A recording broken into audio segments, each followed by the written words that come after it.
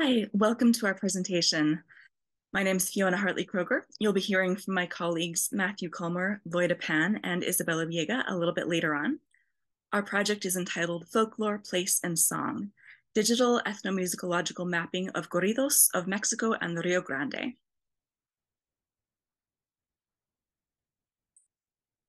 There are two parts to our project. We have our data set, in which we have metadata and the text of over 100 corridos. And then we have the map, which is one instantiation of the data. We wanted to demonstrate one possible project that could be done with the data. We really welcome your feedback, especially as concerns the future of this particular project, as well as what we might do with the data and how we might maintain it going forward.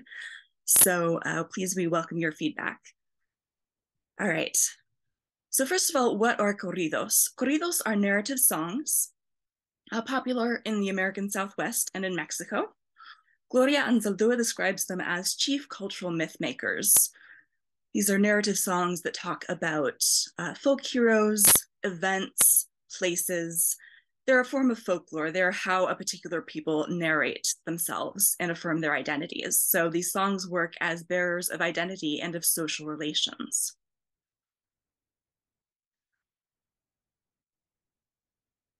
Now, place is very important to the way that these songs create identity. They are specific, they are localized, they establish and promulgate the identity of a particular community.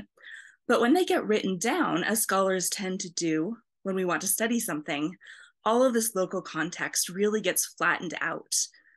So what we're trying to do in our remediation of this oral tradition is to recenter the local context that has been abstracted. And here to tell you about that now is Isabella. Thank you, Fiona. So we decided to map our corridos with ArcGIS and then embed our map into an Omeka site. So the pins on the map span several countries, although they are primarily situated in Mexico, as you can see in this first image here. So when a user clicks on a pin, the heading shares the location and the body shares information about the corridos in our data set, as you can see in these last two images here. So different styles of pins reveal different kinds of information to users. The sewing pin you see here marks locations and landmarks mentioned within the text, municipalities, states, regions, streets, buildings, oceans, beaches, you name it. Our other two types of pins note the places from which or in which corridos were encountered.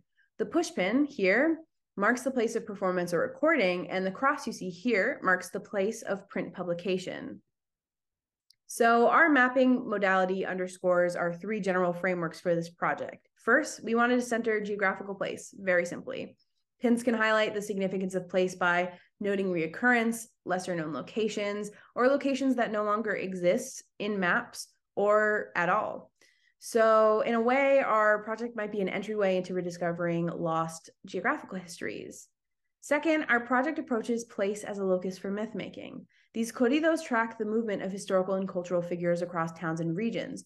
Corridos memorialize local tragedies, historical conflict, mythological figures, new technology, violence of colonialism, and they do so by grounding these events and figures in place. So these pins reveal that cultural and regional identities are rooted in geographical history as well. So third, our pins note the locations in which corridos were recorded, performed, and printed to track the transmedia nature of these songs. By establishing publication location as an important factor in studying corridos, we hope to understand transmedia narratives and transmission, which might help us understand things like oral tradition, literacy, colonialism, technology, and historical media more broadly. So now Matthew will tell you about our data set. Hi, I'm Matthew. I'm just going to talk really briefly about our data set. We're up to about 170 some corridos, and we used a number of different sources to sort of compile them.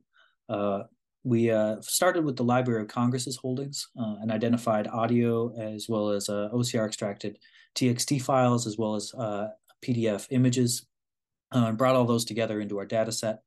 We also looked at La Opinión, the LA-based newspaper, and found numerous examples as digitized text from the early 20th century. And we looked to the Hathi Trust and identified a 2-volume anthology that contained numerous examples of corridos as well. So we brought all those together, and that was really the initial challenge, because course, there's no central database for all the corridos in the world. In fact, our project is probably the closest thing to that. So we had to build that from the ground up and identifying sources and bringing together different data. This also highlighted the challenges of dealing with multimedia data and dealing with audio MP3 files versus TXT files, which have completely different capacities. And then really thinking about and defining our geospatial metadata was an initial challenge and one that's sort of ongoing. To identify locations and geospatial data, we used a Python program and a package called Spacey, which has a lot of NLP capacity. And we created lists of named entities in the corridos, and they were fairly accurate at identifying named entities, but less so in separating sort of places versus people versus organizations and so on. So we had to go through and double check that. And that's one thing that we're hoping to sort of hone in our model moving forward, is using the data set that we already have to build a training model that's more accurate for corridos and allow us to scale up that part of the project. Also, finding more data in general is another step that we're thinking about moving forward. And then also thinking about how longitudinal and latitudinal data could be sort of cross-referenced programmatically rather than having to do that by hand, which was another time-consuming part of our project. So those are things we're thinking about next steps, but I'll let Loida close it out. So thank you so much. Hi everyone, my name is Loida and I will be talking about our publishing process and future plans we have for this project. All right, so we currently have our project hosted on our Omeka-S site, and we have our data set, I believe in Google Drive, and we have our code kind of uploaded to one of our GitHub accounts. So this by far is not the most ideal situation. We're definitely thinking about how to best preserve our project. One of the options we're considering currently is publishing with IOPN, the Illinois Open Publishing Network, which would have a ton of benefits. Namely, we'd have a DOI issued to our project, which would increase accessibility and discoverability, which is fantastic. The IOPN team would also lend its tech expertise, which would kind of help us polish up our project and get it to where we want it to be. They also have really great marketing branch arm that could help us widen our audience and get more eyes on our project, which would be fantastic. We've already met with the IOPN team for an initial consultation, and they had a great idea about how to preserve our data set and code, which would be to submit it to the Illinois Data Bank, which again would make sure that our data set and our code would have a DOI associated with it. And it would also kind of allow our data set and code to be more accessible to Illinois scholars and also just scholars in general. So after our consultation with IOPN, there are definitely some questions that arose from those conversations. The first is just how much we want to develop our project. We definitely have a really good starting point if we want to continue to add data or to create an entirely new iteration of our project. So that's something that we have to come to an agreement. It's very exciting and we have a lot to work with. So getting it to a point where all of us are satisfied with it is going to be kind of difficult. The other question that arose was how to incorporate community engagement, depending on what our final iteration of our project is going to look like, will absolutely dictate what community engagement looks like for our project.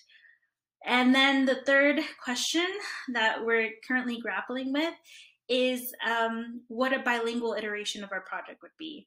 So we currently don't really have a bilingual site. It's very much just English focused. And having a bilingual site will kind of bring the issues of, for example, copy editing, which IOPN has workarounds around, but it's not quite ideal. They're best suited to work with English projects, English language projects.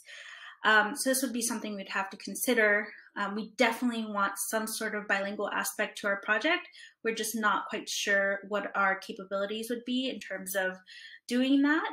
But we're very excited for you to kind of look at our project and hear any ideas you have that might help us with these challenges. Any thoughts you have would be really greatly appreciated. Thank you.